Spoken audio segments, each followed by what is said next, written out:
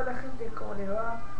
Estoy hecho un zombie, un super zombie que edita videos. Ahora voy a entrar a la página Tu Secreto. Me cabe.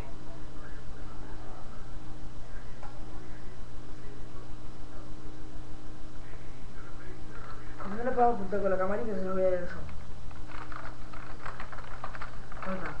¿Dónde está la uva? Tu secreto.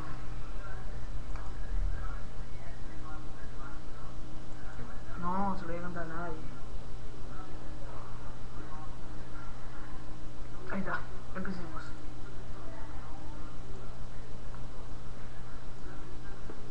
Hace tiempo tenía problemas, tiene 22 años. Hace tiempo tenía problemas con el alcohol. 1 año y 7 meses llegué a pegarle a mi novia unas cuantas veces. No como arriba. Y le di un guascazo. No, mentira. Estaba borracho. Ya sé, poco hombre, cagón, etc. Creo que quería y ella nunca más. Ella nunca me abandonó hasta hace una semana atrás. No sé por qué no me dio ninguna explicación. Me dejó hace una semana. Me emborraché de nuevo. Solo en mi casa nadie se enteró. No quiero caer de nuevo en eso, pero si no ya no puedo. Me están cagando el video, me da risa. Siempre que estoy resfriado se me tapa la nariz, me da miedo de mí por las dudas que me duermo con la boca cerrada, no respiro. Es lástima. Esto es una piel que también. Todo en quinto año de la secundaria, un día me tomé un colectivo para volver a la escuela a mi pueblo, la pobre. A la mitad del camino le agarran terribles ganas de cagar y en un momento no aguanté más y ¡boom! Sí señores, una bomba de mierda líquida. ¡Ah! Joder. Un pedo con juguito. Toda la gente mirándome y diciendo que voy a toda la cagada a buscar una bomba de no me puedo reír, vas a ver.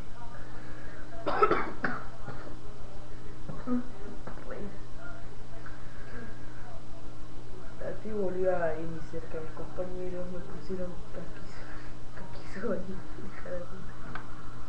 Me siento re malía caminando a la casa de una amiga y pasó un grupo de chicos y me dice, ¿es lindo de cara? Pregúntame pues. Y el amigo respondió, no, es una gorra de mierda. ¿Qué necesidad de decir eso prácticamente gritando si yo no molesto a nadie? ¿Por qué me molestan a mí? Ahora estoy llorando. Sé que no es un secreto, pero necesitaba contarlo. Llegué a mi casa y te... No, tío. A ver. Siguiente. Qué porongo. Hay algunos que me cagaron mi video. Tengo una mina que se llama Burra. Ahí está. Hoy me recibí mi vieja y en vez de quedarse conmigo se fue a cenar con su pareja. Estoy sola y llorando como una estúpida. Invita a tu novio.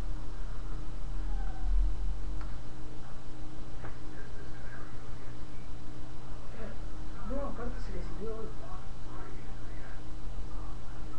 Iba a segundo grado y estaba en un curso y tenía ganas de cagar. Fui al baño, no tenía papel, me limpié con el calzón de boludo y no lo traje en mi bolsillo porque yo no quería perder. Yo no lo quería perder. Cuando entro al aula se me cae y me doy cuenta que al ratito dejé ese calzón y lo levanta y yo como tarde levanté la mano y dije no. Reflexionamos un poco por lo que hice. Se va a quedar con esa secuela de toda la vida de limpiarse el culo. Un calzón. Ya vengo. Mira. Ya está lindo.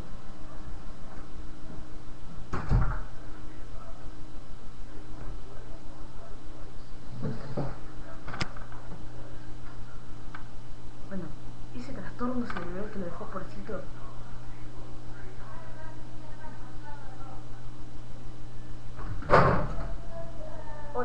quiero hacer un video. No sé, murieron.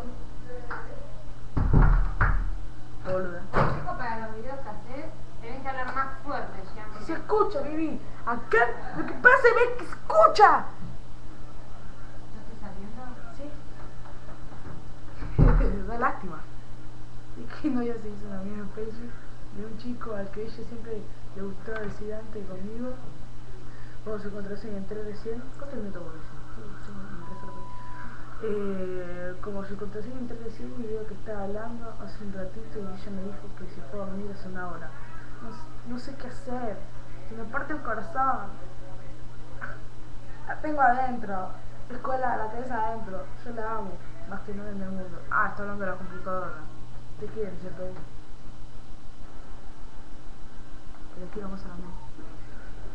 Cuando tenía 12 organizaban torneos de lucha en los pies del barrio hasta 6 años, con piedras pintadas en aerosol dorado o supuestamente de oro, que le saqueaban una mano. Solo valía puño cerrado. Se mataban en el barrio, una flor de escándalo, se cogían entre todos, hacían una orgía masiva enfrente de mi casa. Nunca pudieron culparme. La mierda a ese otro. Le estaba levantando el auto a mi viejo, no sé cómo mierdas. Se lo rayé con el anillo re mal. Le dije que había sido un clavo que pasó con la bici. Y yo, men. Bueno, gente, este fue el video. Y me había transmitida. Va, mi niñera. Bueno.